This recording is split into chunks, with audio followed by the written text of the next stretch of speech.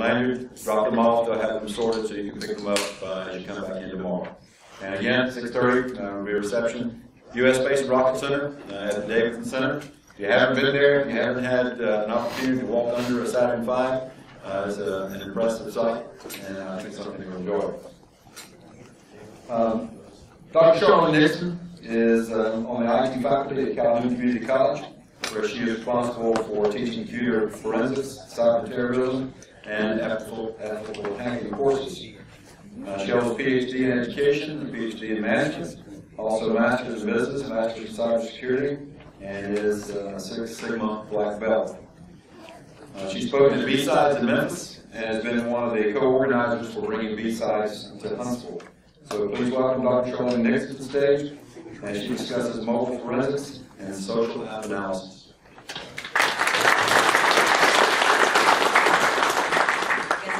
Speak to the mic.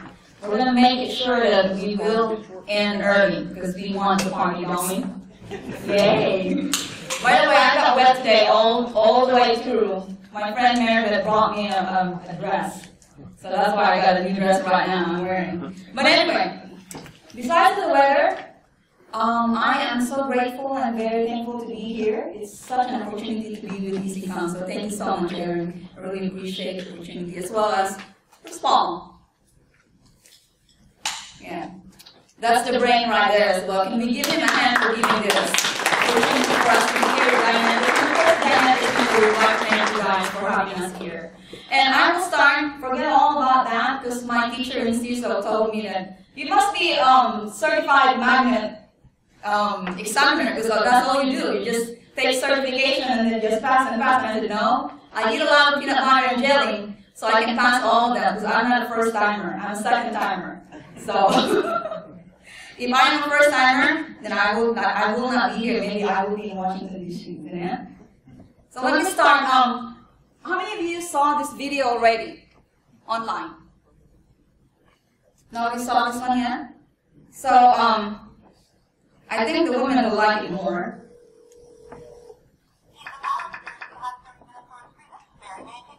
Hi, Mary. Yes, I'd like to order. This is Mr. Kelly. Yes. Thank you for calling again, sir.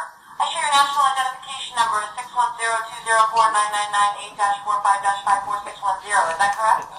Yes. Thank you, Mr. Kelly. I see you live at 736 Montrose Court, but you're calling from your cell phone. Are you at home? I'm just leaving work, but I'm... Oh, we can deliver to Bob's Auto Supply. That's at 175 Lincoln Avenue, yes? No, I'm on my way home.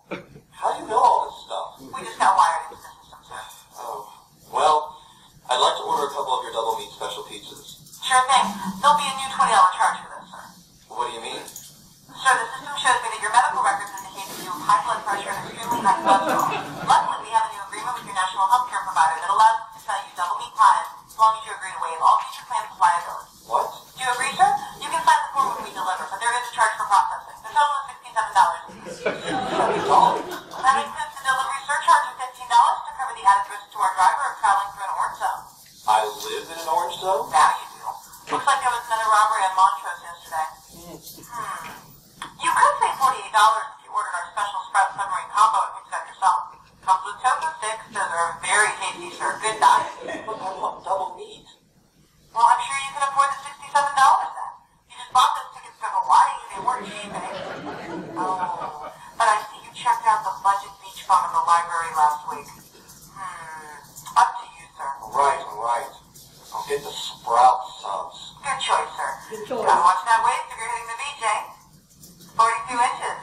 Wow. And I think tofu and Sprouts is like required. That's how much? Just between you and me, there's a $3 off coupon in this month's Total Men's Fitness magazine. Your wife Betty subscribes to that, right? Betty?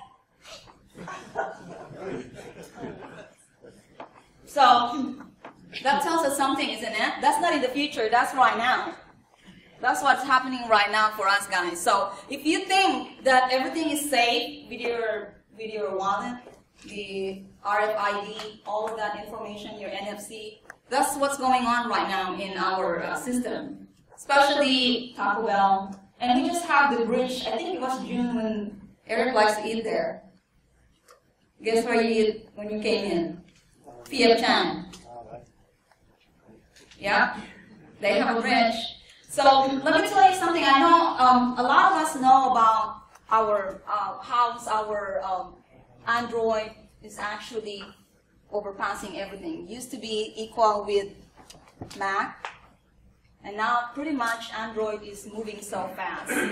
With 7 billion population, actually it's almost like the number of Android devices is 900 million. The apps is 1 million, and also we have a lot of games, as well as some of it are actually infected with viruses and threats. And that's actually 1.5 of all of our games. So we have to think about on how can we actually protect our identity or even all our phone numbers. That's very important, because this one right here is tracking us in everything we do. I'm going to show a last video as well that will track us on everything that we do. But right now, the total Android app is 48 billion. And according to its statistics, that there is actually, in Facebook, is a country, is the third world largest country. It is. Because Facebook population is actually 300 million, which is close to American. Our population is around 323 million. China is 1.3 James, something like that. And then India is 1.29. So Facebook is the third one. We try to look at mobile device threats, and where are they coming from, mainly? Mainly they come from our phones or any devices that you use. That's why I always encourage students, or every time I go speak, that you always make sure to have 2 computers. I know we're not rich, but at least one for personal and one for financial browsing. That's just the normal trends right now. Because if you do have one computer and you use it for all of your browsing, for financial and for your personal browsing, you can actually increase the threats of your computer and increase the virus, increase malware, spyware, and all of them. There's a lot more. There's the hidden spyware, there's the phishing screens, the background processes, there's a ransomware that are new right now, there's the dragon link viruses that are coming as well. So 174 million. How much do you think each person, average person, actually is being charged for identity theft losses per person? I know some of you might not have, but they average it out at least close to 300 million. That's what it is. And the whole total is actually 400 billion. Is that amazing? How much identity theft they can actually get from our information. Average cost of breach right now is 5.5 million, so that's a lot, isn't it? So we need to take care of something. The best thing is that all those freeware, just be aware that they're also getting free information from you. So I always want to look for the permissions, and what the permissions. Don't believe on the reviews. Even though it says 5 stars, it doesn't mean that they're good. Because the reviews doesn't really show you once you go for an install. Permission will not show you what is really you're committed to give up. Pretty much we're giving up everything anyway with the cloud right now, don't we? We're just going to surrender ourselves to the cloud, because that's what we're doing. So permission is very important, because most of the time it will always try to access the network. That it will always say full network access. You don't see that because that's hidden. You have to go all the way down when you go for a freeware. What are the freeware apps right now that you can get? Do you get freeware from your bank? You get free apps? What do you think they can get out of you for actually downloading the apps? They will have to have everything. Full network access. They will have to have remote connections. They can disconnect your own network. They can dial you. Not only that, if they can have that information, most of these apps are coming from China as well. And we want to make sure as well that all our phones are actually from the United States. Not to say bad things to China. Because there was actually a breach like 2 months ago where some of the phones that came from China, they already embedded and planted virus to it. So you might want to check your phone and see if it's made in China or somewhere else. Because you never know. As my mom said, you never know. I think that one is green. And just last night, I Googled something out, and you know Google is always a good tool to use. And I Googled my friend. That's why I don't really use Facebook account, because this is where I'm trying to hack my friends with their account. So she's in Canada, she will not know me. Oh, by the way, Adrienne is recording. So what I did was that I tried to actually hack to her information without even using a tool. I just go click on her picture, and as soon as I click on her picture, I go view source, and that's the result of the view source right there. This one. And so when I view source, I press Control F. And then just trying to find the word like the FP or account information. So as soon as I had that, I actually went to the Facebook Graph API. And this is your website right here, graph.facebook.com. And then when I actually put that in, I put the user ID right there. It pulls out that information right there. So it gives me all the information. Now, if I'm going to use a tool, what I'm using right now, I use the Internet Evidence Forensics. I actually ask permission to all of my tools that I use today because with the grant that we won from cybersecurity grant, so I was able to actually purchase a lot of equipment forensically, thanks to the help with Robert here. He's one of my instructors as well. So I got all the equipment, and we wrote a grant for, I think it's almost, I'm not sure, 5 million, but it's a consortium for 5 different universities, and we were adding more stuff for forensic and SCADA as well. So you know Paul is really good in SCADA. So this is what I did. I actually used the Internet Evidence Forensic to see if all the information that I gathered from Facebook, if they are malicious. Because if they do, IEM will actually tell me right here, is there phishing? Is it a phishing sign? Is it a malware sign? Does it have a pornography sign? And I have a student who will only show up if I'm teaching the pornography part of it. I'm not going to say his name, but every time I say, okay, next week we're going to be actually using the Paragon tool equipment, I use this $99 pornography tool equipment, and it works pretty good. That's his job. He will always tell me, I'll be there, I'll make sure I'll show up for that. So it pulls out all the details and information right there. It's going to tell me everything. So I can actually use my mobile phone right there. And you can download this one as well for free for 30 days. So I can pull out all the images and make sure that there's no virus or there's no malware for it. If you go to ief.com, you will see in there their free download or 30-day download. And this one right here, I use Paragon. I use the device position to pull out some information about one of our faculty, and I was able to pull out all of the information using the device position. So from all of his password and all of his history, everything I pulled out from my iPhone. So you can see in there all the email address it shows and it pulls out. The nice thing about this software is that even though our school is actually every night it debriefs, it still pulls out all the information.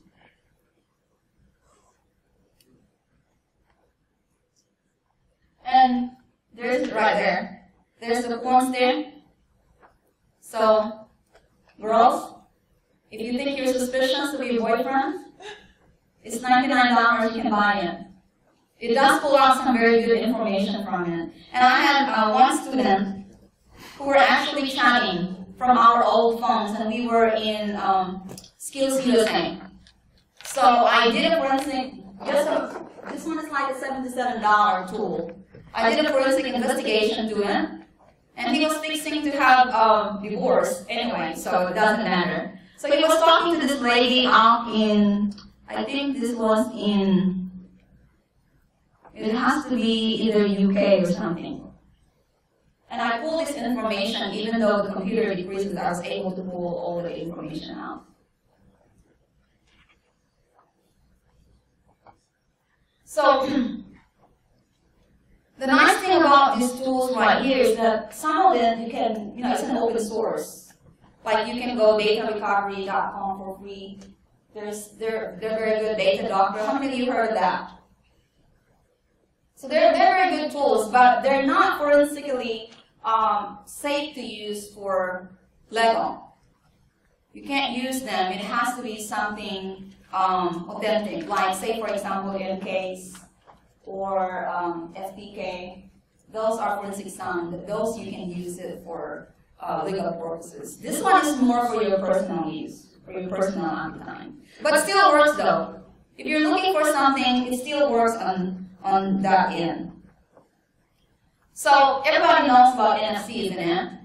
It's the Internet of Internet. It's the Internet of Things. That's going to be the next 2 years from now.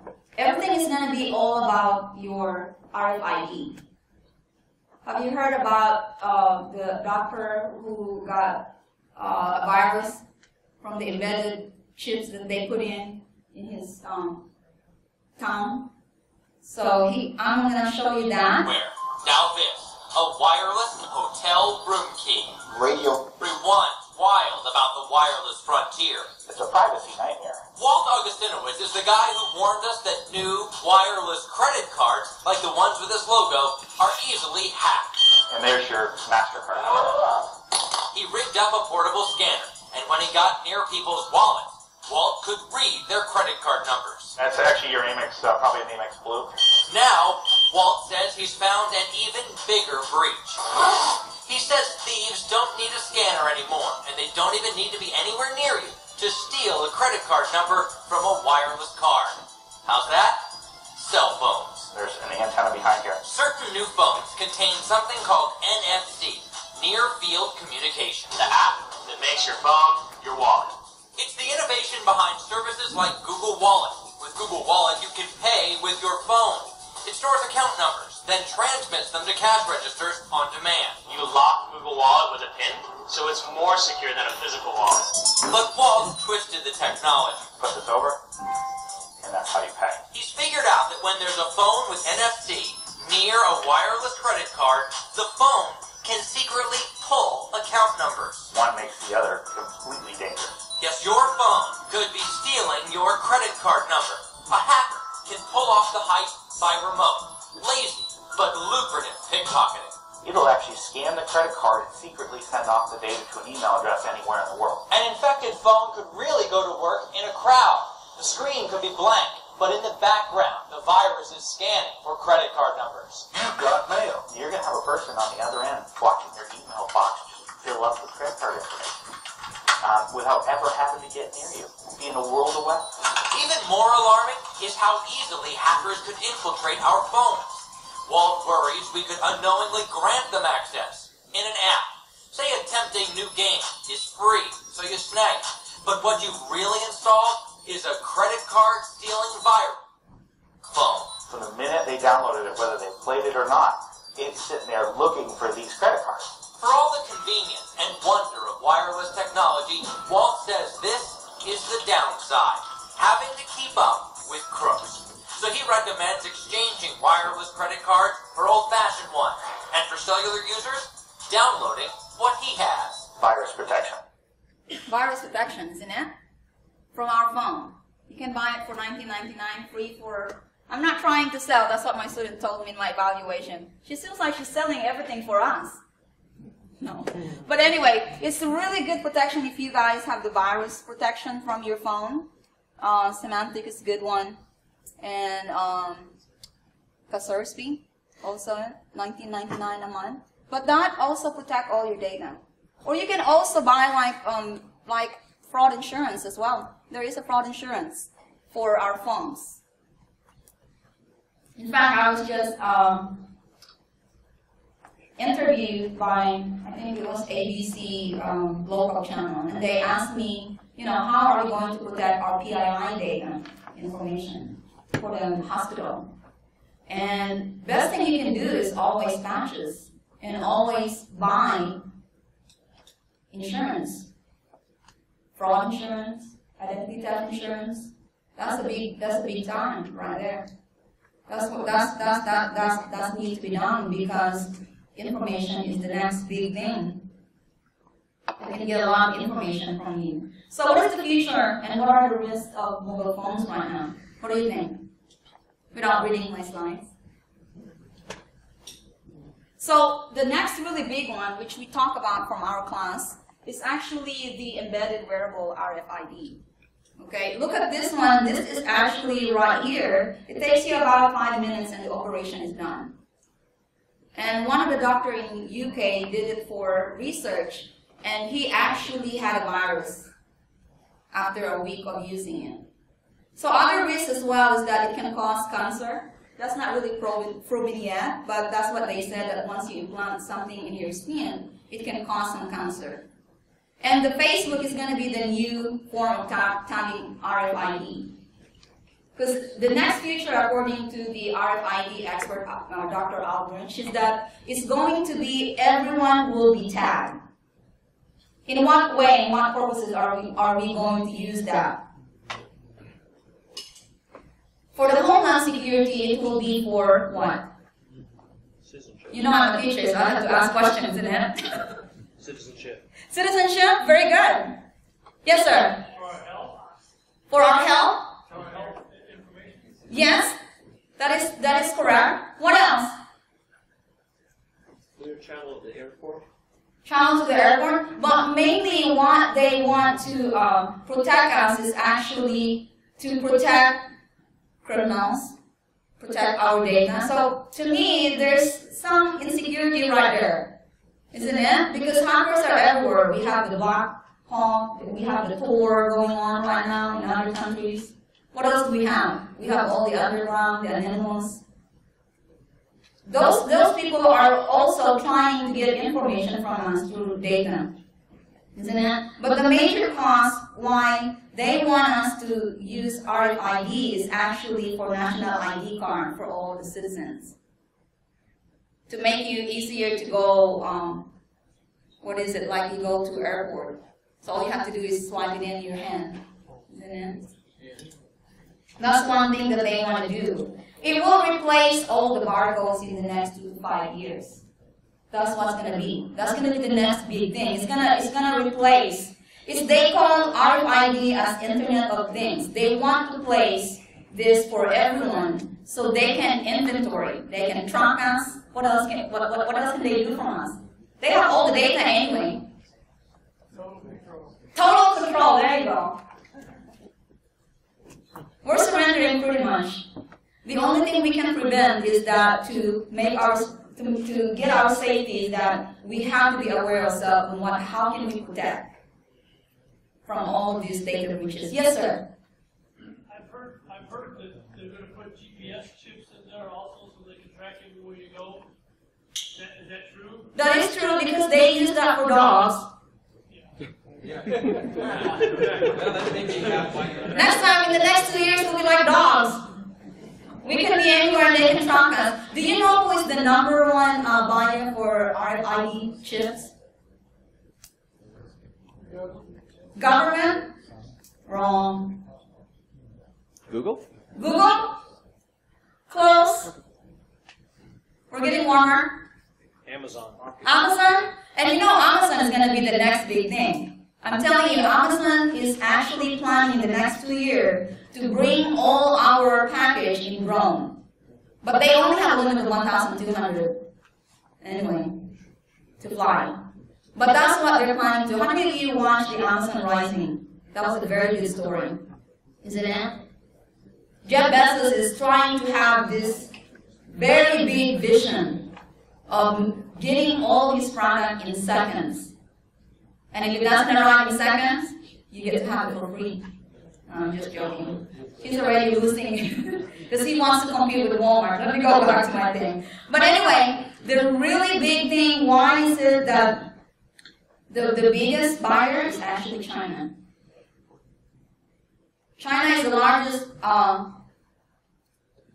the largest country that orders RFID chips to place in pockets, wallets, and also for information of their employment, personal information, as well as they want to track all their people.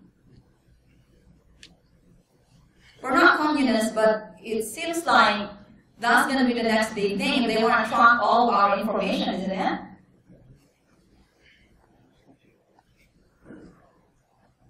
Oh, did I get all of that already in there? Okay.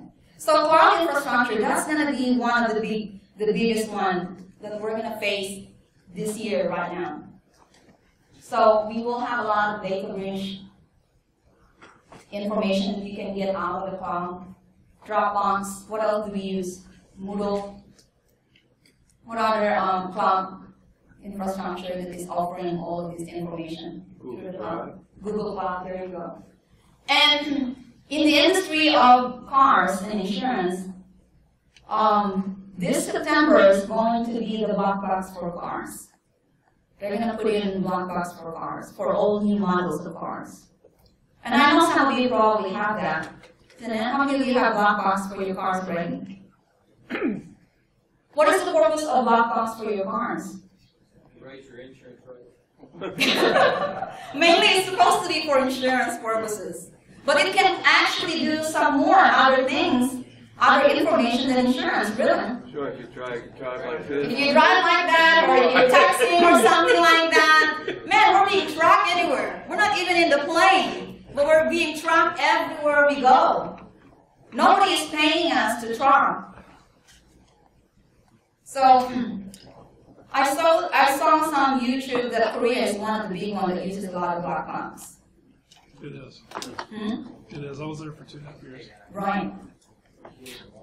So do you think you want to argue that? To buy a new car with a black box on it? Maybe for my kids, I will have to do that. That's why I won't give my son, 16-year-old, a car right now. Because I drove him this morning at 6 o'clock at the Cater campus, and he just want to go rush all the way through. Maybe you won't get DUI if the black box drives you home. Right?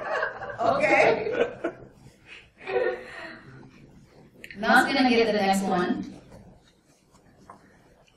And so here comes the, who do you think is going to be the next mobile provider, the leading mobile provider? Do you think it will be Sprint, AT&T, Verizon Wireless? And who do you think is the biggest provider of mobile industry internationally? T-Mobile? Verizon? Virgin. Virgin is only in I'm just kidding, but you said it was going to be big. Branson. Yeah, it's going to be T-Mobile and Verizon. Those are the biggest because they are international. And in other countries, they actually, in Japan, because I call all my friends before I talk here, I have to do my due diligence, and I said, give me all the list of how they can get you by the phone with a contract. Because if we buy a phone with a contract, isn't it? What do we get? $49 for your phone for a 2-year contract. But in Japan, they can get 65-inch TV and Apple for free. Why don't we have that in here? In Canada, they get like different types of gifts, items, like big ones. No, we don't. You don't? No, up in Canada, we get screwed worse than you guys when it comes to carrying. My friend told me, yeah, I signed up for this and I got this big gift. You know, there's no such thing as unlimited in Canada. I regularly pay $500 a month phone bill. Whoa. Pay for their own needs. Well, my country in the Philippines, we're the big texting country in the whole world. Because we text. We cannot afford to buy phone contract. So we don't get anything. We get the scrap from the US to there. But Japan, Singapore, they do have to offer a lot of, they even have Disney as a mobile provider in there. And then you can go for Disney. for free. So the next big thing is actually Google Chrome and Google Talk. How many of you use that?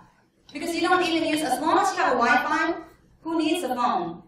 You can use your old on-contract phone, and you can use it for your kids. Don't buy them a phone, just let them use Google Talk and then install the Google Voice. Apps like Talkathon, Group IP, or VoxArts.com. You can use those sites, download it, and then put it from your old phone and give it to your kids to save money. As long as they have Wi-Fi, and when they're in school, they can get Wi-Fi in it. They can proxy to it because I teach in high school. My kids are very smart. They proxy everything out. I said, don't worry, Dr. Nixon, we have a proxy for you. How do you get away with that, guys? Just don't say anything. And the last one we have is that we also have the Skype, Viber, the social media sites as well, and the drones. Best thing in here actually to look at is phonescoop.com and also LocateCell to look at some of your cell tower information or where is your phone, if your phone is lost or something like that. If you want to know more about the phone reviews and carriers, you can use that website. So I'm going to give you now to James. He's one of my students, and we go to Kroger's to, where do we go, James? To get some Wi-Fi connection. Yeah, and spying on people. Spying on people. He's going to talk about, I mentor him about his invention. He got some inventions going on, so I'd like you to meet one of my students, James Coleman. So, you can find me on Google by searching for Mr. Gecko. That's my nickname that I go by everywhere. Some of my hobbies includes programming, electronics, photography, videography, and just as of yesterday, I'm certified in CH. I'm currently going to college for cyber insurance, and I've been asked to share some of my stuff, so I'm going to share some of the projects that I've done. Starting off, I've created a clock because I was, annoyed that I didn't have a clock in my room. I had to look at my phone to find what time it is and all that. So I decided to start making a clock. So I found this thing called Nixon tubes. Nixon tubes are made in Russia, and they basically display a number with, I'm guessing it's some sort of thing like what you would have in a light bulb. This is what it looks like whenever I have completed it. You got the different numbers, hours, minutes, seconds, and these are all the components of it. To start out on the right, we have an Arduino. The Arduino is basically the brains of the operation. I have Bluetooth added on and all kinds of things to that. Then I have the real-time clock. The real-time clock provides the current time to the Arduino, which it's able to read and display. Above all that, we have the shift registers and the logic gates. The shift registers basically allows me to have many different outputs from the Arduino with just 3 pins. So those are 8 bits, so it's 8 times 3 because there's 3 of them. And the logic gates, what they do is, depending on the high or low of the 4 pins that goes into them, it chooses which number to put into ground.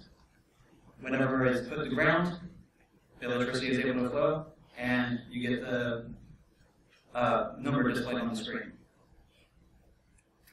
So, this costs about $300 to make. It's getting into electronics is expensive. Now, why did I make this? Well, I needed a clock, of course, as I said earlier. And Nixies are awesome.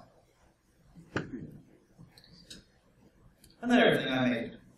After I heard about all these watches that are going on, like, the Android watches, the Apple is supposed to announce one down in September, maybe.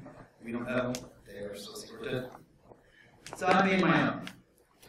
This is my watch. It is basically a Raspberry Pi with a TFT screen put on top of it. All that I did was I put the screen on it.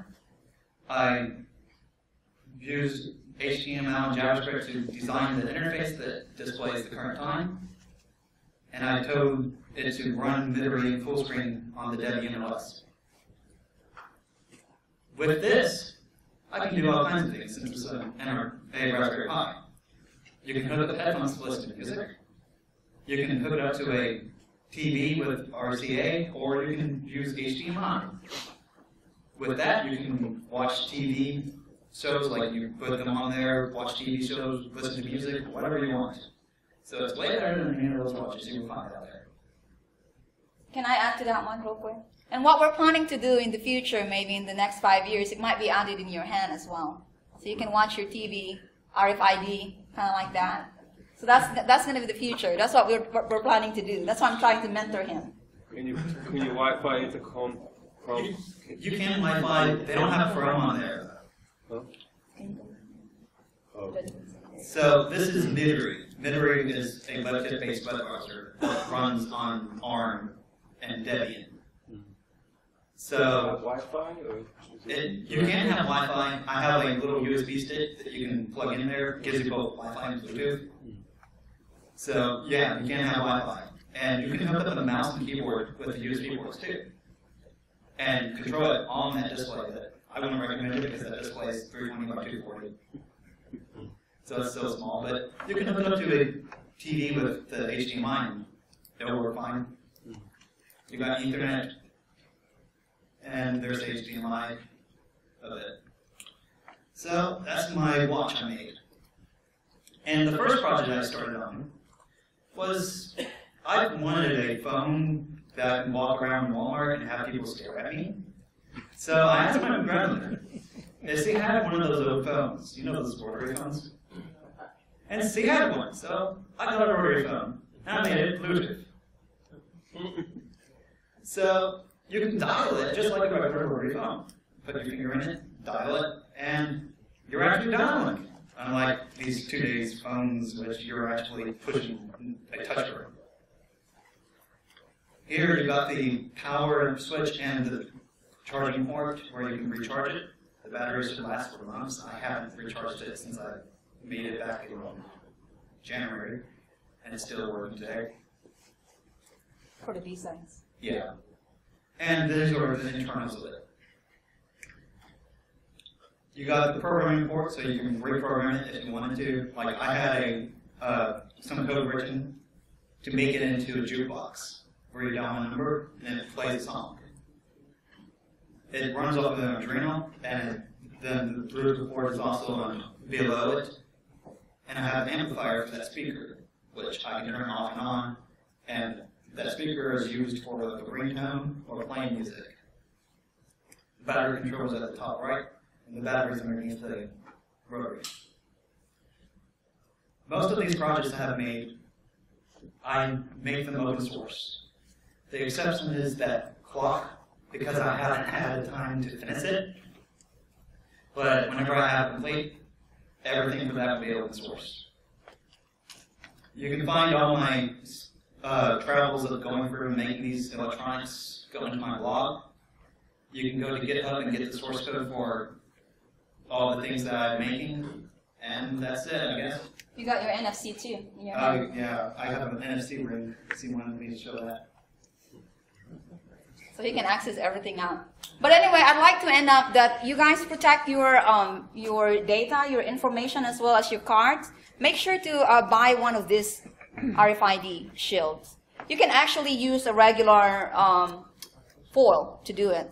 But thank you so much. I really appreciate it. You guys have a very wonderful night, and thank you so much. Thank you, James.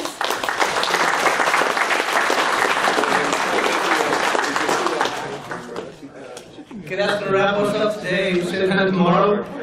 If you guys can remember, like I said, check out on the way out, and then also remove your name tag from your lanyard and drop it up there so that tomorrow morning they'll be easy to pass back out again. Thanks so much. If you guys are going to the party, the Davidson Center at 6:30. Free drinks, so you should come take advantage of that. Take care. Is there a ride from the hotel from there, or is it you drive out there, or what's the deal? What's that? I know last year they had a bus going to and from the hotel. Shoot, that's a good point. I don't know. Dave, let me see if I can get Devon to find that out. Brian, you know what all the stuff I have to unhook, or can I leave this rig here?